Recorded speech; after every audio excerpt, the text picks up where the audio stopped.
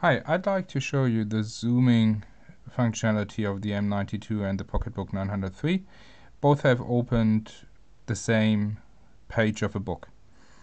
On the M92,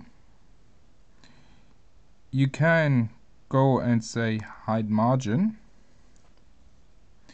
and it will show you the page, and if you turn the page, it keeps the zoom selection. Or if we start again at the 100% view, you could go and use the selection zoom.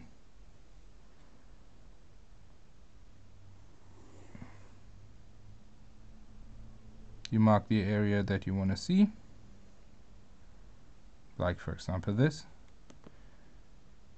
and you can switch pages. And very important, the rendering is actually dark enough to read. You'll see what I mean in about a minute. Okay, let's have a look at the pocketbook 903. There you can only select a zoom level, let's say 130%.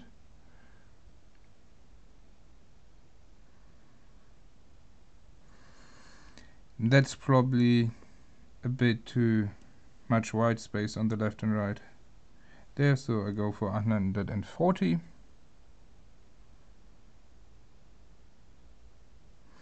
That looks good. Now the problem is you see some text missing at the bottom and quite a lot of white space at the top. That stays when I switch pages. Something is calculating.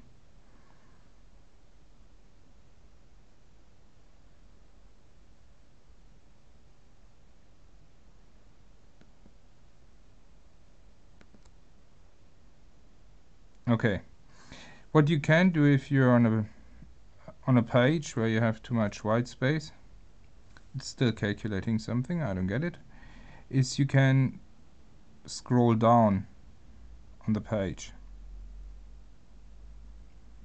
So the bottom of the page, the top part of the page. Let's go to the same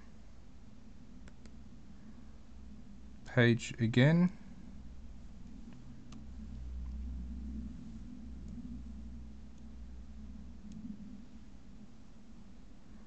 Okay, here we are. So bottom bit, top bit, which is kind of annoying, also given that you can't just pan the page. If you could do that, it would be completely perfectly fine. The alternative is to use the PDF viewer.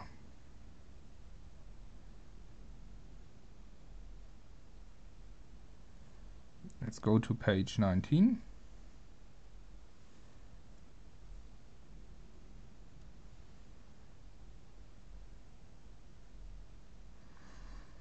And let's select the zoom level again, 140%.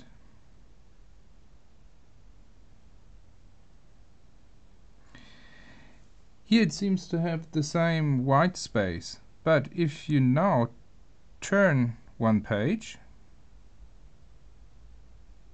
and go back,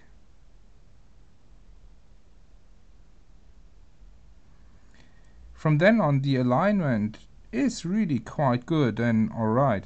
The problem I have though is that the rendering is way too light.